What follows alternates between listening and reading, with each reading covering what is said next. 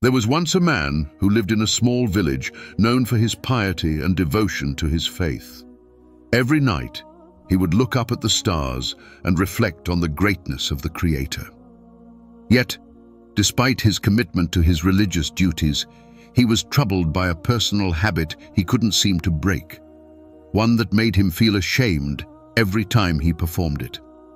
He prayed for guidance, asking Allah for strength to overcome this weakness. One day, while visiting the local mosque, the Imam noticed the man's troubled state and approached him.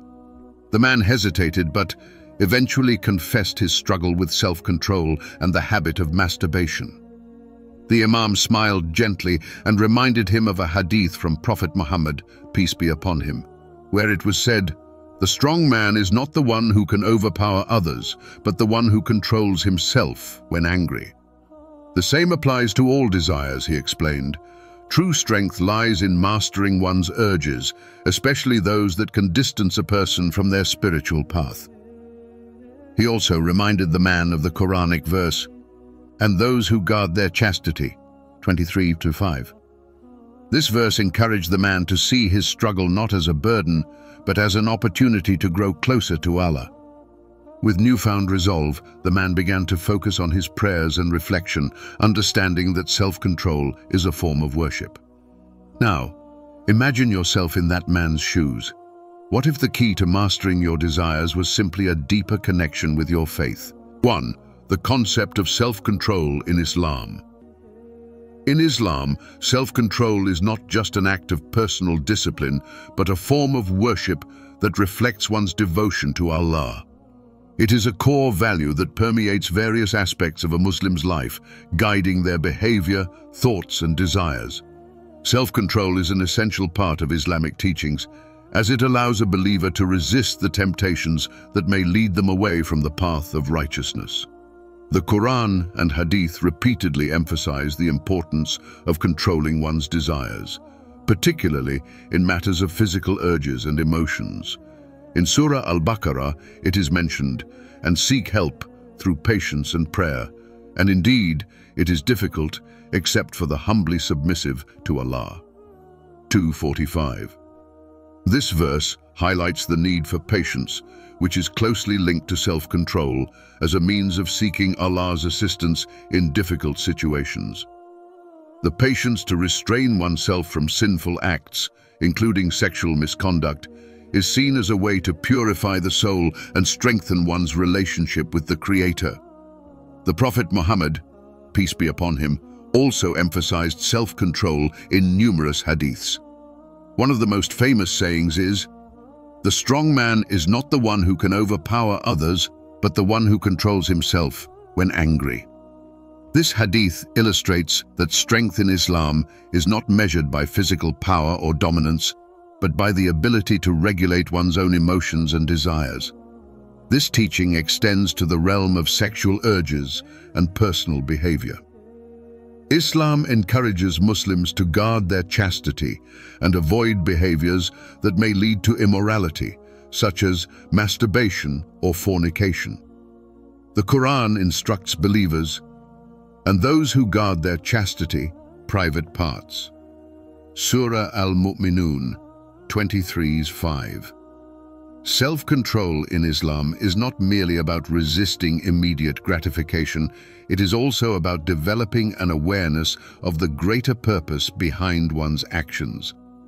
A Muslim is encouraged to reflect on the consequences of their actions, both in this life and the hereafter.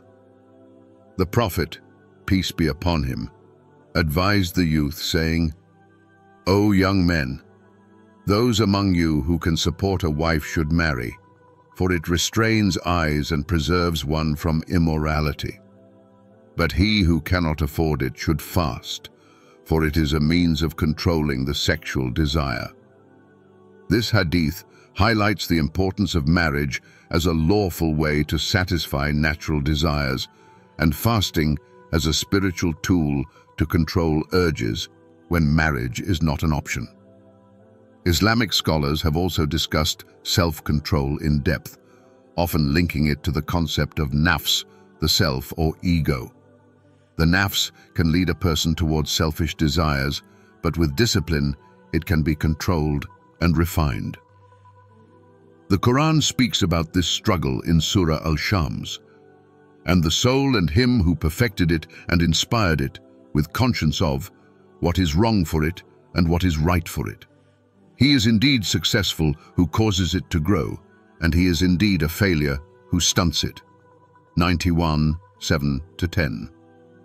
This indicates that success in life, both spiritually and materially, is closely tied to one's ability to nurture self-discipline and resist wrongful temptations. Furthermore, self-control is not limited to avoiding sinful acts. It is about moderation in all aspects of life. Islam teaches that even lawful desires such as eating and drinking should be enjoyed in moderation. Overindulgence can lead to a weakening of spiritual resolve and an increase in temptation. The Prophet, peace be upon him, said, "The children of Adam fill no vessel worse than their stomach. It is sufficient for the son of Adam to eat a few mouthfuls to straighten his back. But if he must, fill it. Then 1/3 for his food, 1/3 for his drink, and 1/3 for his breath." This hadith exemplifies how moderation in everyday activities contributes to overall self-control. In essence, self-control in Islam is a reflection of one's faith and trust in Allah. It is about mastering the desires of the body and mind to align them with the will of Allah. By doing so, a Muslim not only strengthens their personal character, but also elevates their spiritual state, making them more mindful of their purpose in life and their accountability in the hereafter. 2. Understanding the spiritual impact of masturbation. Masturbation, though often considered a private matter, has significant implications in the spiritual context of Islam. While not explicitly mentioned in the Quran, Islamic scholars and religious texts provide guidance on how this act affects one's spiritual journey. In Islam, the emphasis is placed on purity, both physical and spiritual. Therefore, actions that may lead to impurity or distract a person from their worship are viewed critically. Masturbation falls into this category, as it is seen as a distraction that can weaken a person's connection with Allah and their ability to maintain spiritual discipline. The Quran emphasizes the importance of chastity and self-restraint. One of the key verses that speaks to the broader concept of sexual purity is found in Surah Al-Mu'minun. "And those who guard their chastity, except with their wives, or those their right hands possess, for indeed they will not be blamed. But whoever seeks beyond that, then those are the transgressors." 23, 5-7. While this verse does not specifically mention masturbation, scholars have interpreted it as an exhortation to preserve sexual relations within the boundaries of marriage, and any form of sexual gratification outside of this is considered sinful. Masturbation, being a form of self-gratification outside marriage, is thus discouraged, as it does not align with the principles of modesty and purity that Islam promotes. Moreover, the spiritual impact of masturbation is often linked to the concept of nafs, the lower self or ego. The nafs is described as the part of the self that inclines towards base desires, and in Islamic teachings, one of the ultimate goals of a Muslim is to refine and control the nafs through self-discipline. The act of masturbation can be seen as giving in to the temptations of the nafs, leading a person to become more focused on worldly pleasures rather than their spiritual development. In Surah An-Nazi'at, the Quran speaks about this internal struggle. "But as for him who feared the standing before his Lord and restrained the soul from its desire, then indeed paradise will be his refuge." 79-40-41. This verse highlights the reward for those who control their desires for the sake of Allah, implying that those who succumb to such desires may miss out on the spiritual fulfillment that comes from worship and submission. Prophet Muhammad, peace be upon him, provided practical advice for managing desires in a halal way. He encouraged marriage as the proper context for sexual relations and offered fasting as a solution for those who were unable to marry. In a well-known hadith, he said, "O young people, whoever among you is able to marry should marry because it helps him lower his gaze and guard his modesty. Whoever is not able to marry should fast, as fasting diminishes sexual desire." Sahih Bukhari. Fasting in this context is not merely abstaining from food, but also a means to develop self-control and suppress physical desires, thus helping a believer focus on their spiritual duties. The spiritual impact of masturbation can also extend beyond the individual, affecting their ability to engage in acts of worship with sincerity and focus. In Islamic teachings, the state of tahara, purity, is essential for performing acts of worship such as prayer. Masturbation breaks the state of wudu, ritual purity, requiring a full ghusl, ritual bath, before one can return to a state of purity necessary for prayer. This interruption can lead to a sense of spiritual disruption, distancing the individual from regular worship and causing feelings of guilt or shame, which may further hinder spiritual progress. The Quran stresses the importance of maintaining a state of purity. Indeed, Allah loves those who are constantly repentant and loves those who purify themselves. 2222. Thus, maintaining purity is seen as a way to stay close to Allah, while actions that require constant purification may be seen as detracting from this closeness. Islamic scholars differ in their rulings on masturbation, with some considering it a minor sin, while others view it as a serious offense depending on the circumstances. However, there is a consensus that habitual masturbation is spiritually harmful. It can become a source of distraction, reduce a person's self-discipline, and shift their focus away from their relationship with Allah. Instead of viewing the body as a sacred trust from Allah, one risks indulging in actions that are rooted in immediate gratification rather than long-term spiritual well-being. In this light, masturbation is not just a physical act, but a test of one's ability to control their desires and prioritize their faith. To counter the negative spiritual impact of masturbation, Islam encourages believers to seek alternative methods of dealing with their desires, such as fasting, engaging in regular prayer, seeking beneficial knowledge, and staying busy with productive activities. It is also encouraged to make dua, supplication, for strength and guidance in overcoming temptations. As stated in Surah Al-Ankabut, "And those who strive for us, we will surely guide them to our ways. And indeed, Allah is with the doers of good."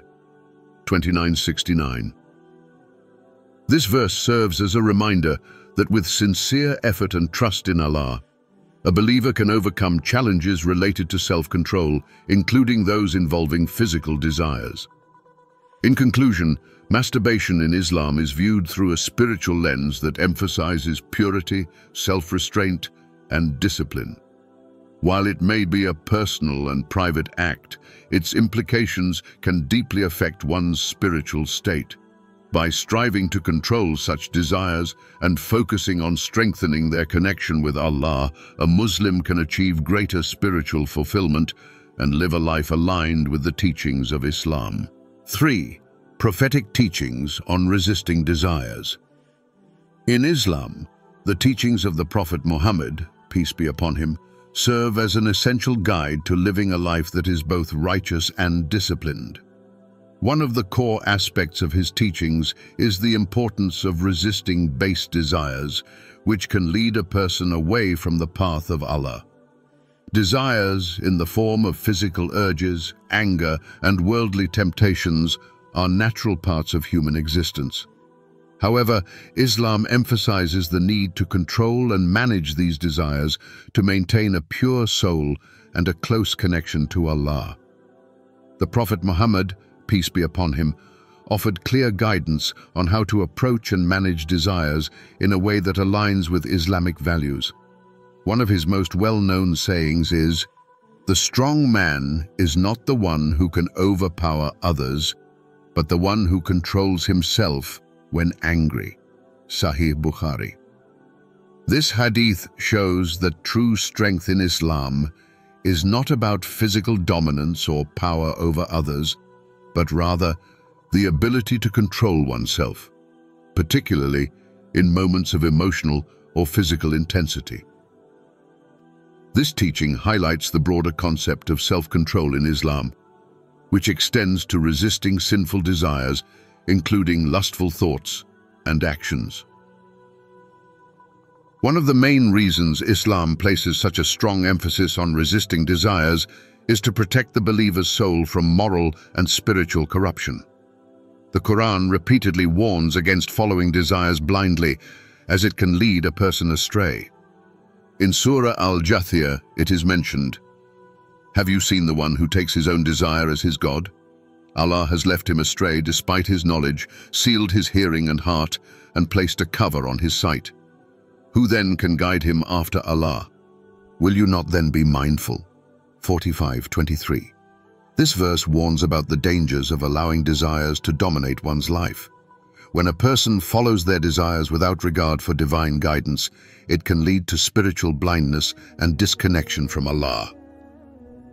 Prophet Muhammad, peace be upon him, also provided practical tools for resisting desires, particularly sexual urges.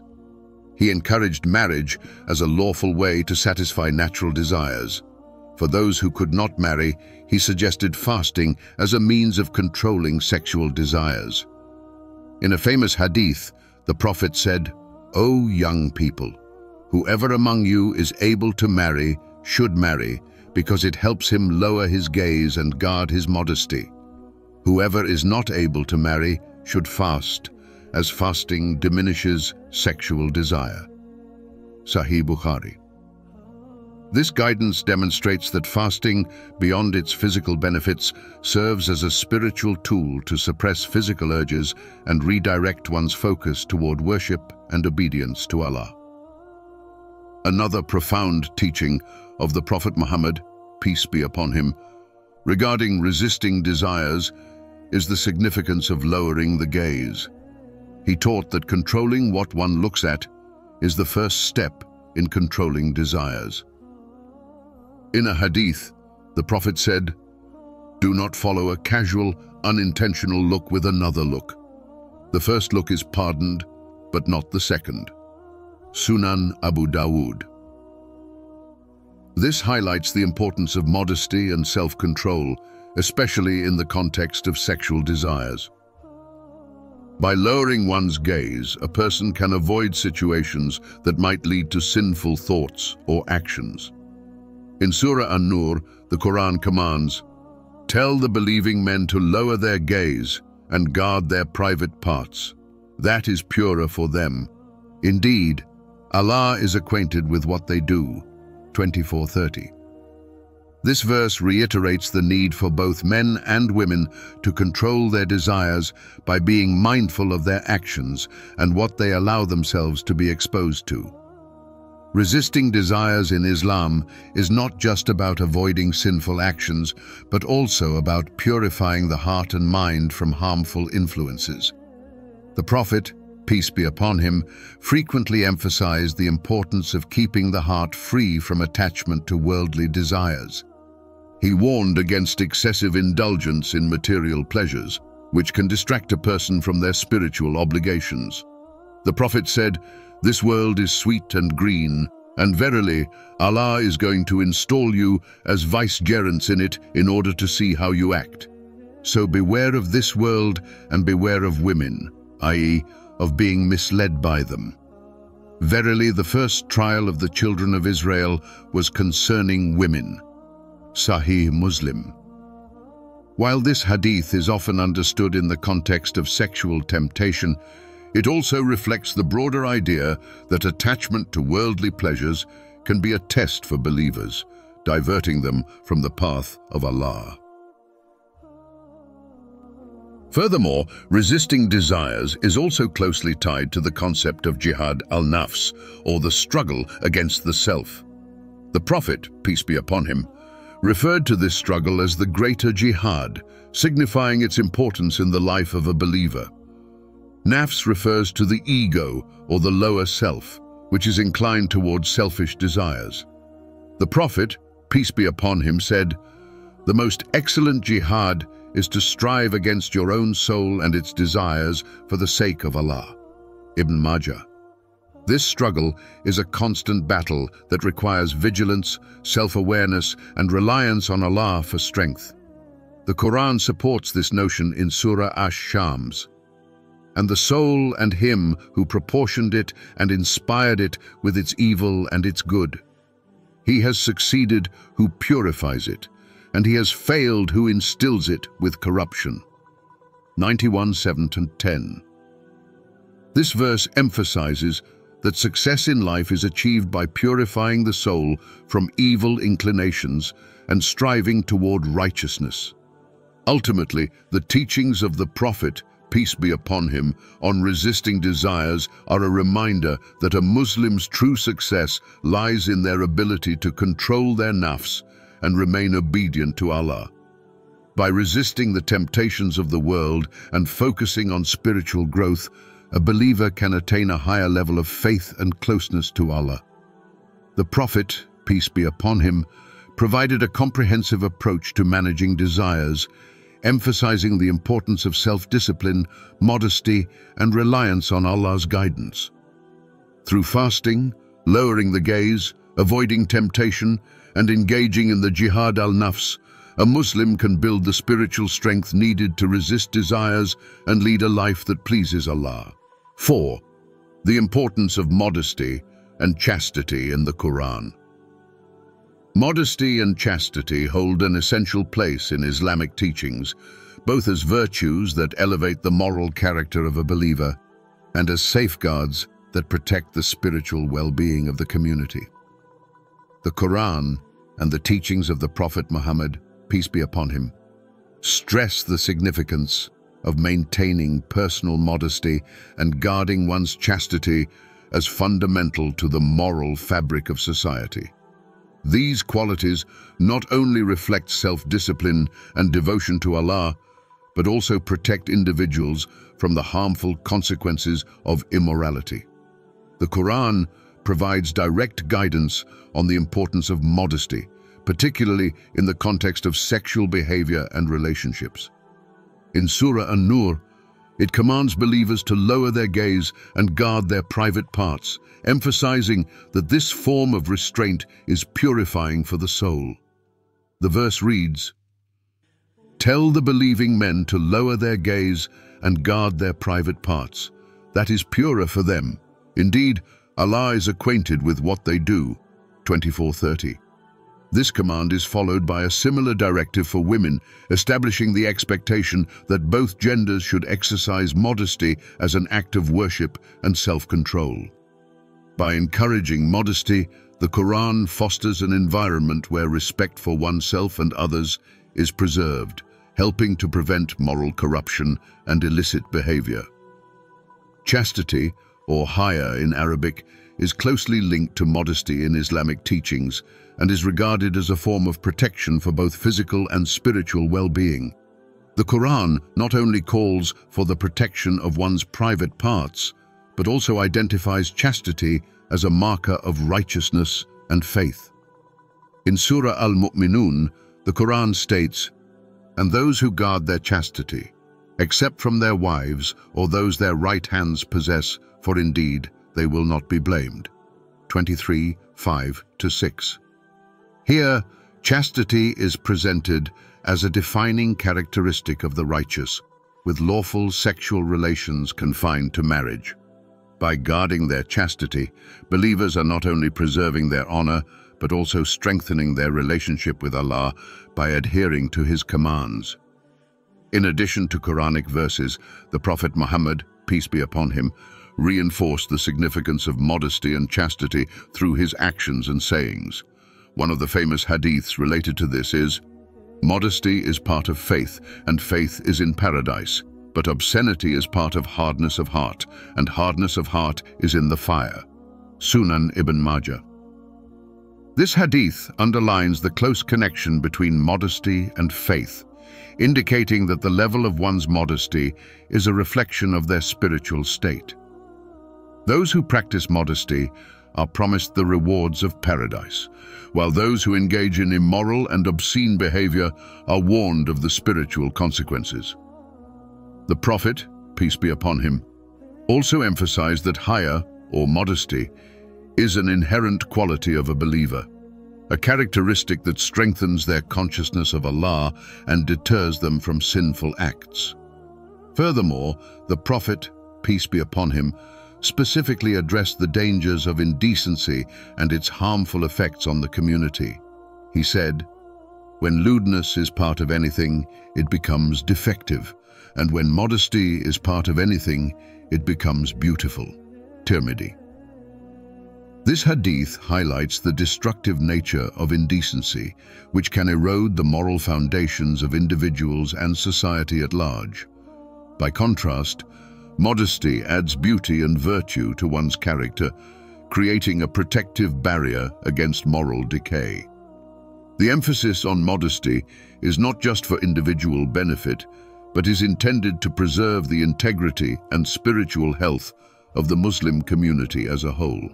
The importance of modesty and chastity is also closely tied to the concept of tahara, or purity, in Islam. Physical and spiritual purity are essential for acts of worship, particularly prayer, and any actions that violate modesty or chastity are seen as pollutants to this purity. For example, after engaging in sexual activity, a full ghusl, ritual purification, is required before one can return to a state of purity. The Quran emphasizes the importance of maintaining this state of purity in Surah Al-Baqarah. Indeed, Allah loves those who are constantly repentant and loves those who purify themselves. 2:222. By practicing modesty and chastity, a believer ensures that they remain in a state of purity, both physically and spiritually, which is necessary for maintaining a close relationship with Allah. Chastity and modesty also serve as protective measures for both men and women. By setting clear boundaries, Islam prevents individuals from falling into temptation and moral degradation. The Prophet Muhammad, peace be upon him, provided guidance for both genders, encouraging men and women to avoid circumstances that could lead to sinful behavior. He said, "A man should not be alone with a woman unless there is a mahram, close male relative, and a woman should not travel except with a mahram." Sahih Muslim. This hadith emphasizes the importance of establishing protective measures to maintain modesty and safeguard against inappropriate situations. Such precautions are designed not to restrict freedom, but to create an environment where moral integrity is preserved. The value of modesty and chastity in Islam is not limited to physical behavior, but also extends to thoughts and intentions. The Quran advises believers to maintain a pure heart, free from sinful thoughts and desires. In Surah An-Nur, it advises, "And tell the believing women to reduce of their vision and guard their private parts, and not expose their adornment, except that which necessarily appears thereof." 24-31. This verse reflects the holistic nature of Islamic modesty, which encompasses both inner and outer conduct. By encouraging believers to guard their thoughts and actions, Islam promotes a comprehensive approach to morality that begins with the heart and is reflected in outward behavior. In conclusion, the importance of modesty and chastity in the Quran is profound and far-reaching. These values are not only about physical restraint, but also about fostering an environment of respect, self-discipline, and spiritual growth.